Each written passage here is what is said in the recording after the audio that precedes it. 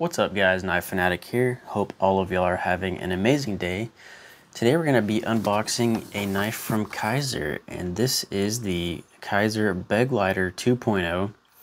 We have an N690 blade with a black stonewash finish and copper scales.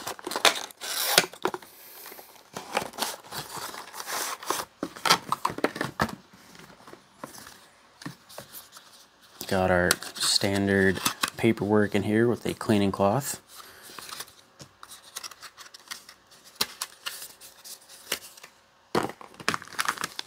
Our knife and some extra hardware. Nice.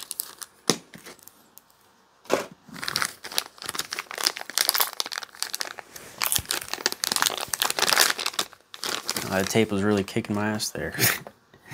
Alright, so this is the Begleiter 2.0 with these really nice copper scales.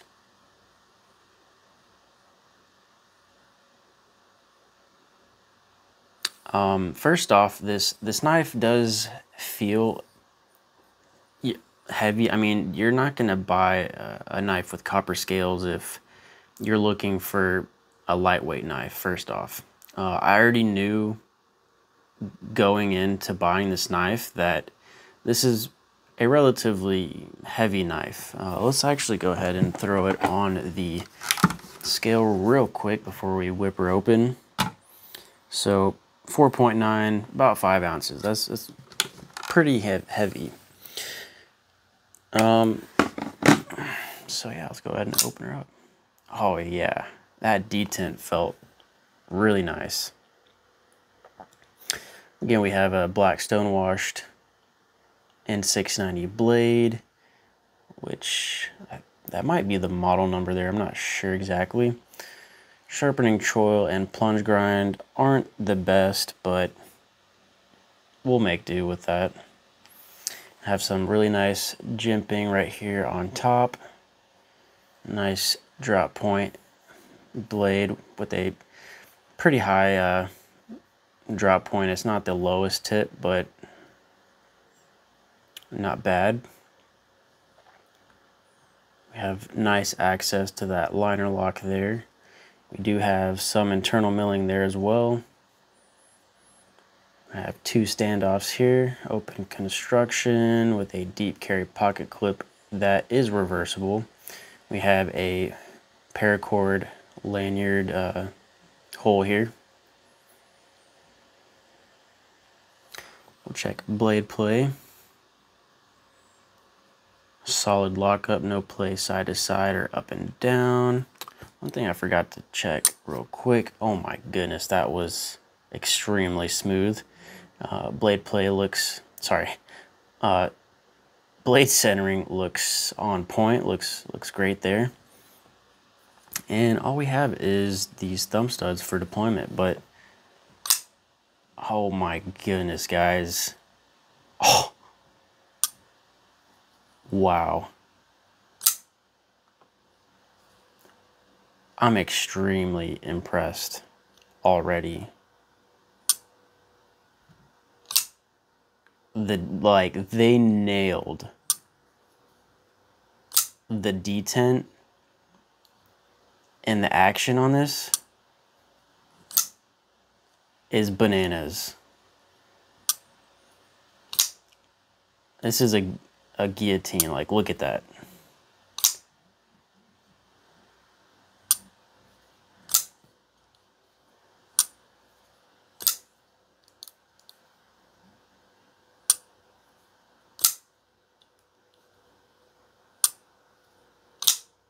The action is so smooth. It's riding on bearings, I'm pretty sure. Yeah. Wow.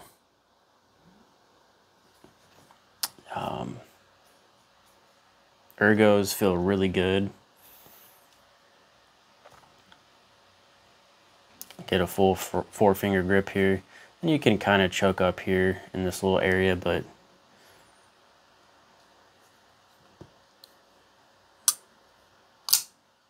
we'll go ahead and get some measurements real quick.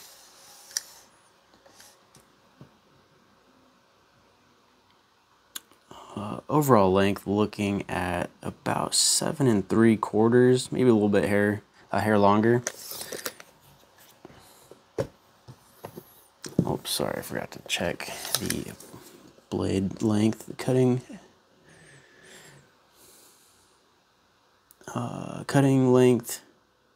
It's gonna be looking at about 3 1/4. Again, we checked weight, which was about 4.95 ounces.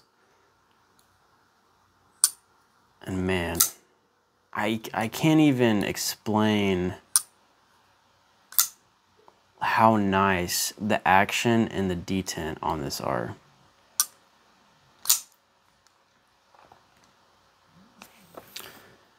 Let's check retention on this pocket clip. Really nice retention.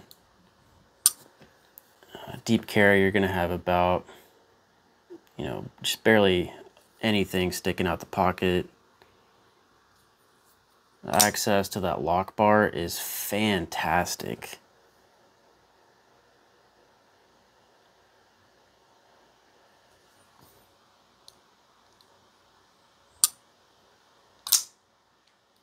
Wow, if anyone has one of these knives, they will understand how this feels.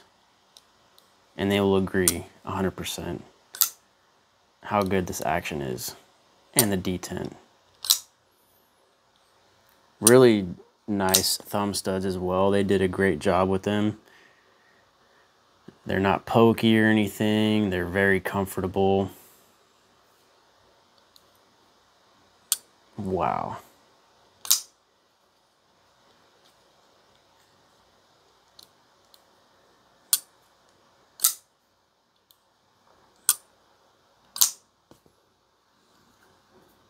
Solid lockup.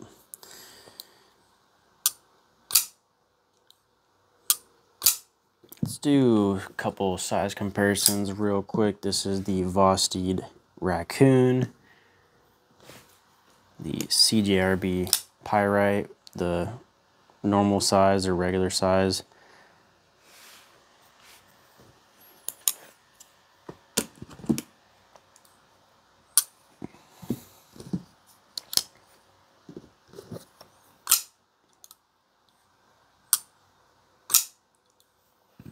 Really nice chamfered and contoured edges. It just feels great. There's no rough edges anywhere. And I think I might do a shipwreck patina on these scales. I think the shipwreck patina looks absolutely amazing, but I'm not sure. I might just polish them. Who knows? I'll play around with the copper scales a little bit and see what I think of them, but I love copper. I think it looks fantastic. If it's polished, if it's patinaed, it don't matter. We do have a captive pivot screw here. Really nice large cutout for the thumb stud there to get your finger in and offer a fantastic flick.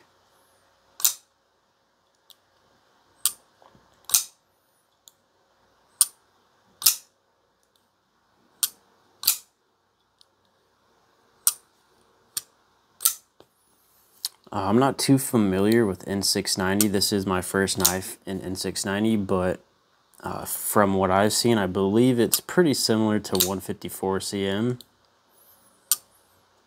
So, and I think N690 might have a little bit higher corrosion resistance to than 154.